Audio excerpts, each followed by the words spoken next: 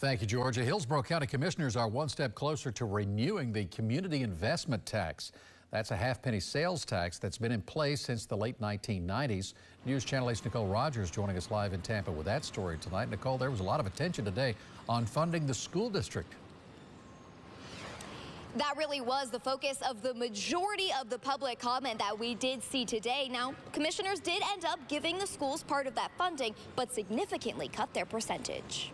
The community investment tax has been in place since 1996. Since then, the tax has provided $2.3 billion. That's helped fund hundreds of capital improvement projects across Hillsborough County, but it's set to expire in 2026. That brings your next question. Are you going to include schools or are you not going to include schools? The question most of public comments surrounded. In a 5-2 vote, county commissioners decided to continue giving the school district part of that funding, but they cut it from 25% to 5%. 10% would have still been a gain for them, and it would have adequately supplied the funds we needed for our schools, and they failed to do that, and it hurts our citizens and it hurts our families. For Commissioner Michael Owen, that 5% was a compromise, as he wanted to cut the school district out of the tax altogether after the school board passed its millage referendum last night. If I knew the solution to the school's woes was to continue to throw money at them, I would do it.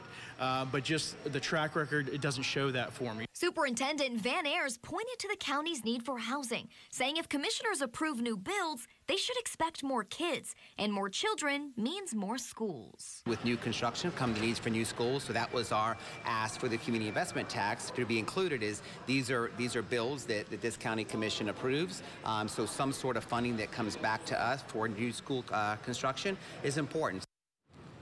Now, county commissioners will meet again in 2 weeks for a final hearing on that tax. Now, coming up at 6, why some commissioners think voters could perceive this as the school district double dipping, and how the superintendent plans to combat that. Live at Tampa, Nicole Rogers, 8 on your side.